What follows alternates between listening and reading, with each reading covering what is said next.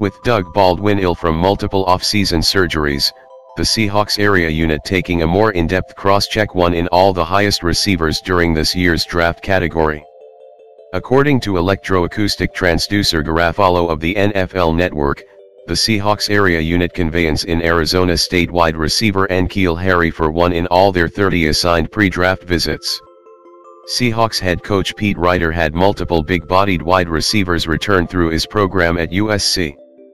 Electroacoustic transducer Williams and Dwayne Jarrett Every had immense success within the Trojans' offense beneath Ryder.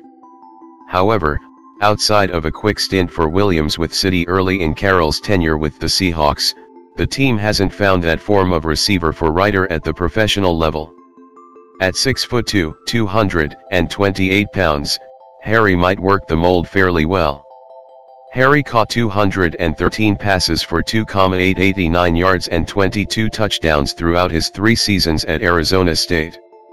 Seattle signed Tyler Lockett to associate in nursing extension before last season, and Baldwin has been consistent for years.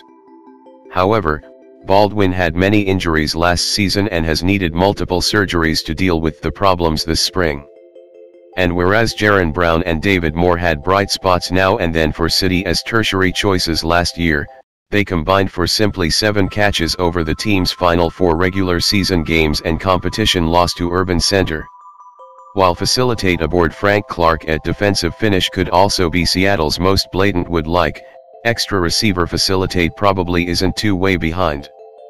Harry may be associate in nursing choice for City at number 21 overall, if they keep the choose. However, the Seahawks presently solely have 4 picks at their disposal and haven't created fewer than 8 beneath GM John Schneider.